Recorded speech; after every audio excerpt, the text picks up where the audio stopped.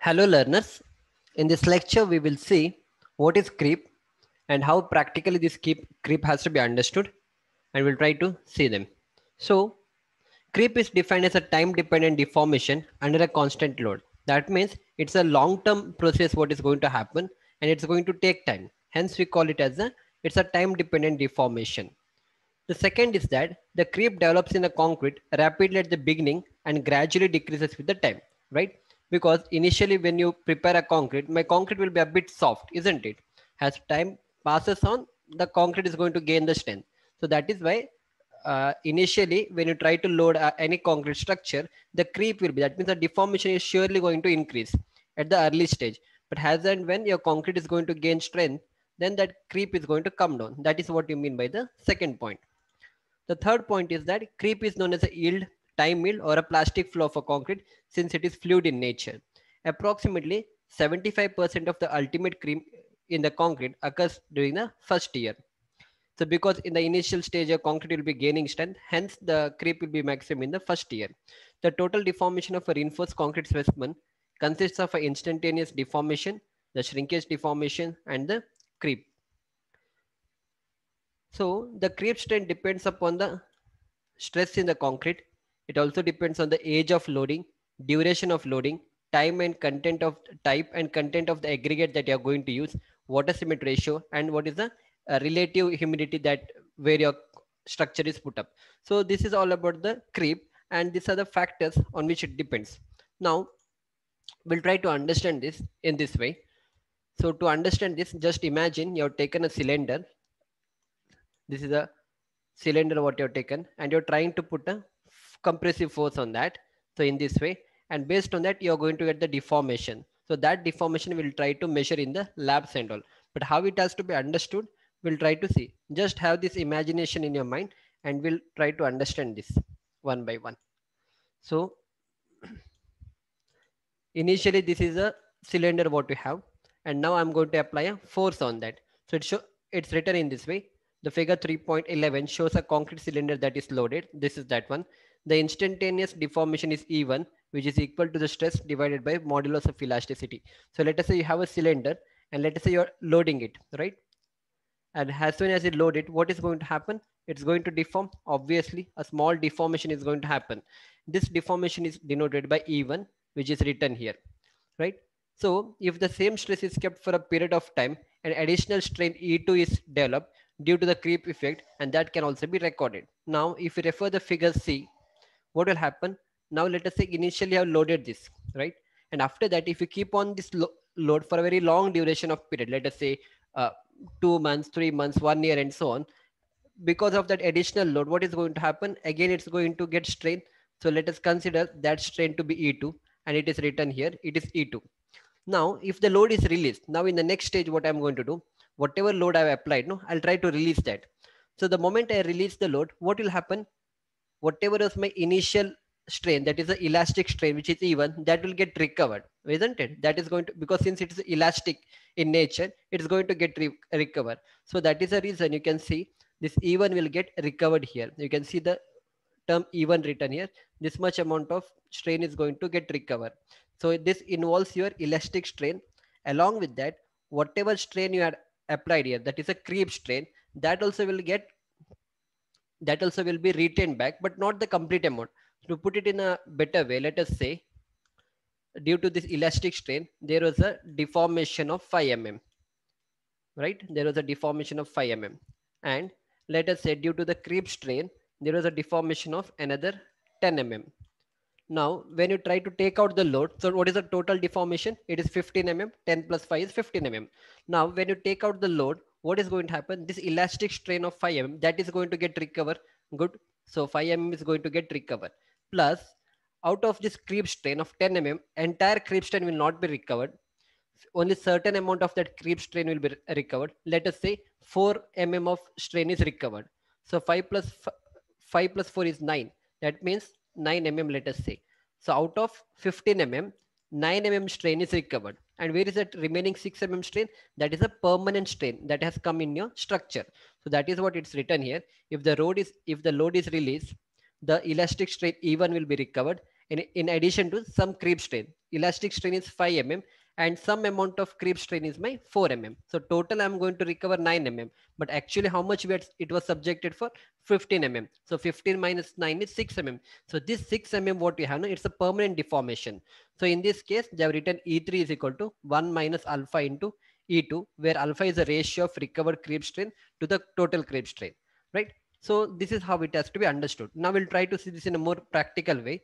And why we need to study this? So these things will not help us in the initial stage. Let us say you put up a structure. It's not that within 1 month you're going to see all this deformation in your structure. It's a very long process. It will take 5 years, 10 years and all. So that will have a certain effect on your structure. So that is why we need to study all these things, right? But if you're putting up a small structure and all, this effect will not you know help you a lot. But when it comes for a high rise buildings and all, when we go for a G plus 15, 20, 25 very high rise towers and all, no, in that case all these effects will come because the dead load is also huge in that structure. So in that case we need to take care of all these things, we need to understand all these things, and based on that our design will be done, right? Yeah.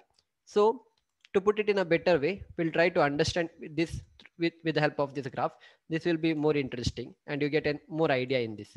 So I'm taking time here on the x-axis and I'm taking the deformation that is in y-axis, right? So to put it in a better way, let us say this is a sofa set what you have. So you come and sit on this immediately. Let us say you come and directly you're sitting on this. The moment you sit, a small deformation is going to happen here. It's going to go down, right?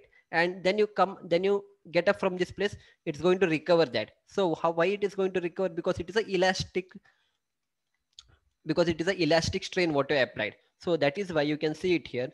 Let us say you came and sat here directly. At time t is equal to 0, there's certain deformation in your structure, right? There's certain deformation. That deformation is, and if you try to get up from here, whatever deformation has been formed here, that will be recovered. So that is the, again if you try to remove the load, it will go back. That is why you can see a straight line here. Now imagine a situation, you're sitting on this sofa set for a very long period of time. Let us say for at least one month or 2 months you're sitting on this particular sofa set. That what you are a dead load now, right? You are a dead load and you're constantly putting a load on this particular sofa set. Now understand this sofa set in terms of a structure, and this is a dead load what is applying on what is applied on the structure. Now what is going to happen due to this, dead load? What is going to happen now? You see there is a, as time is increasing, like let us say 7 days, 14 days, 20 14 days, 1 month, 2 month, 3 month and so on. As time is increasing, the load is also increasing on your structure on the sofa set. So as a result of that, you can see the deformation is increasing, right? So up to here your deformation is increasing. So one fine day you remember that you want to wake up, right? You are in the wrong place, you want to wake up. Let us say you woke up from that place. So what is going to happen? Is it that the complete deformation, let us say, okay, since you're sleeping on this, let us say this much amount of deformation has happened in this sofa set. So now you woke up from there. Is it that all the deformation is going to get recovered? No, right? The moment you get up, a small amount of deformation is going to get back, a recovery is going to happen. So this is your elastic recovery, right? Of course that elastic, since uh, it is that elastic recovery, that elastic strain is recovered in nature, so we call that as elastic recovery. That is why you can see a certain amount of deformation has been recovered, that is called as elastic recovery, right? And after that, suddenly when you get up, this elastic recovery will happen. And after that, let us say after 1 month or another 2 months, a small recovery is going to happen. So that small recovery with respect to time, it's going to happen. So that is why you can see the graph, no, it's coming with respect to time, it's going in this way. Whereas this elastic recovery will not happen due to time. The moment you get up, sudden that recovery will happen. So with respect to time, there is no movement, only directly the deformation. Let me put it in this way. Directly you can see, from here sudden decrease has happened in the deformation.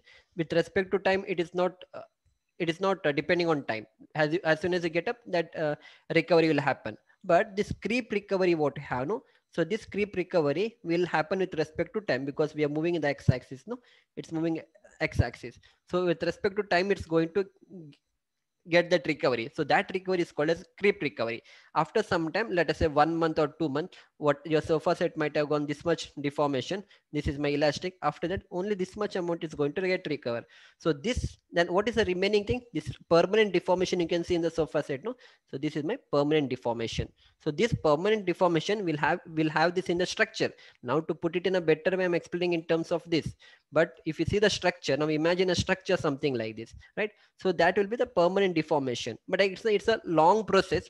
It's a time dependent. Hence we call it as a time dependent properties, right? I hope you got an idea how this particular graph has to be understood. So whatever you can see it here, no, this is my permanent deformation. This will never be recovered, and this never recovered deformation is called as creep. Hence we call that. Let me go back. Hence we call creep is defined as a time dependent deformation under a constant load, right? Yeah. Yeah, I hope you got an idea what is creep, how it has to be understood. But as I mentioned, it's a very long term. I mean, it's not going to happen suddenly. It requires huge amount of time, and only then you can appreciate this concept of creep. So in the next lecture, we'll try to see what all are the factors which affects the creep, and we'll try to see few other things about shrinkage and all. So we'll see you back in the next lecture. Thank you.